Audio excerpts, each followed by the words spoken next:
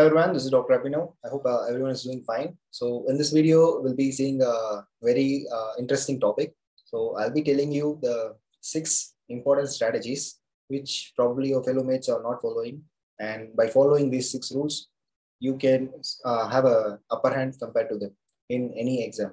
So basically, all we write nowadays is competitive exams. So we have a lot of competition between ourselves. So probably you should be better than others.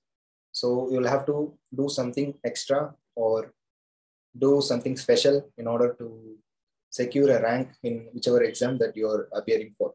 So in this video, I'll be telling you about the 6 important and kind of different strategies which will obviously get you upper hand in your competitive exams.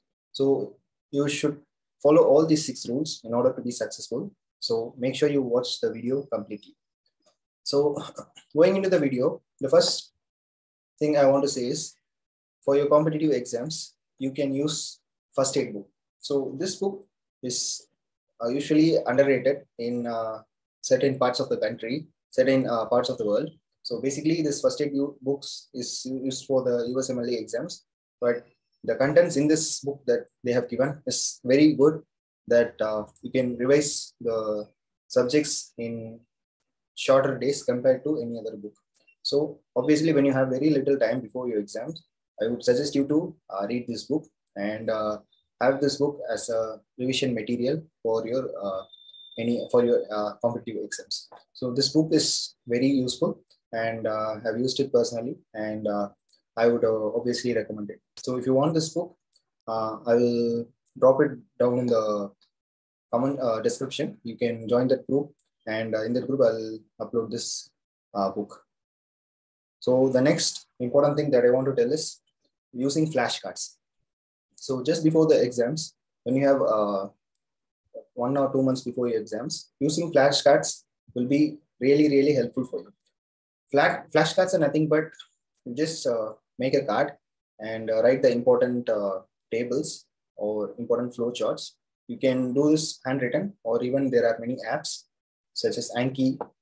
You can use those apps and make your own flashcards. So just for example, whenever you're reading a topic and just want to know the crux of the topic, you can just make a small flowchart or a small table in which reading this flashcard will have to remind you of the whole chapter that you have revised. So flashcards are very useful, and again, with my experience, I would highly suggest you to do this. So whenever you're studying any topic, you just have to make a flashcard at the end of the topic and then save it for later to revise before your exams. Now, the third important point that I want to tell you is solve questions in the morning. So most of them would be revising completely in the morning, evening, and at night they would use to solve questions. But what I would recommend you is whenever you have the examination or whenever your exam is scheduled to be, for example, your exam will be from 9 a.m. to 12 p.m. in the morning.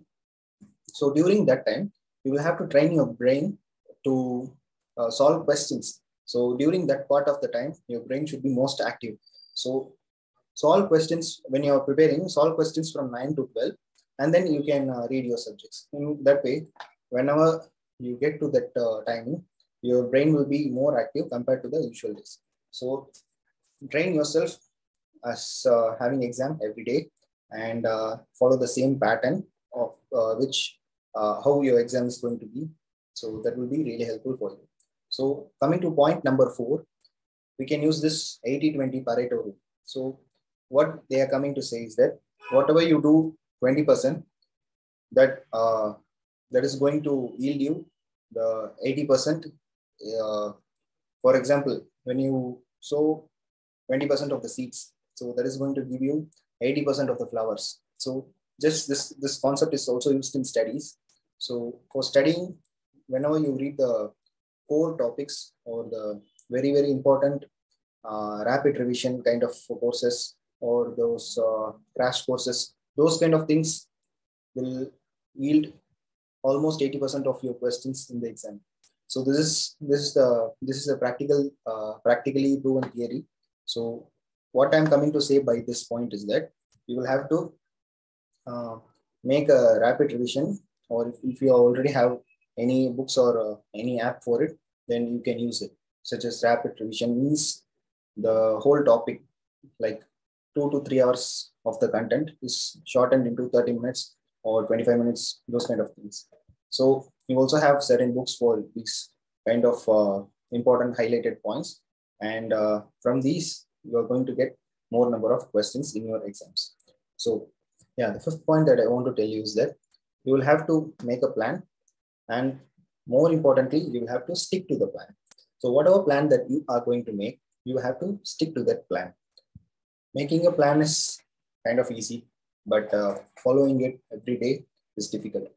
So what you'll have to do is, instead of making a long range plan, you'll have to make a short-term plan with short-term goals. So make a plan saying that today I'll have to complete these many chapters, and tomorrow I'll have to complete these many chapters. And at the end of the day, you will mark how many chapters that you have completed. Making this kind of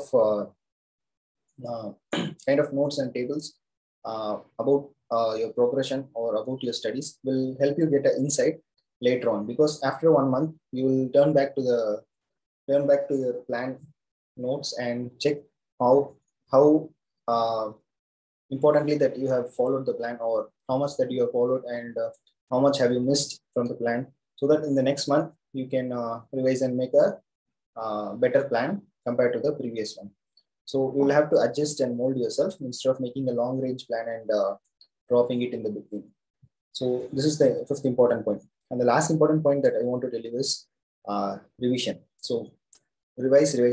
So revision is going to be really crucial in any sort of exam at any time. So before going to any exam, I would at least recommend you to revise 2 to 3 times of the subjects that you have, if you have your notes for.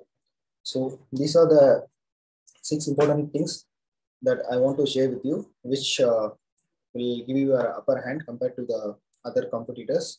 So I hope you follow all these 6 plans, and I hope you do well in your exams. So that's all that I want to share about this.